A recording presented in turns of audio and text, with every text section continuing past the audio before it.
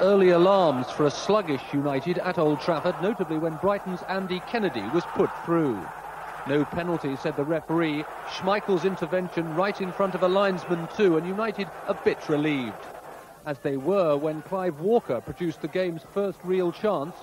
Too much for Schmeichel, but also for Nicky Bissett. If United weren't at their best, though, come the second half, Ryan Giggs certainly was. And if United needed inspiration, he was always the likeliest provider. It was Lee Sharpe's corner, though, that almost provided Paul Ince with the breakthrough, the England international praised by Alex Ferguson afterwards. But a goal was a long time coming. 20 minutes left. Surely Brian McClair had broken the deadlock from young Gillespie's header back. Offside, said a linesman, and the referee was in no doubt either. With less than quarter of an hour to go, Brighton's defence, led by Steve Foster, of course, was standing firm just.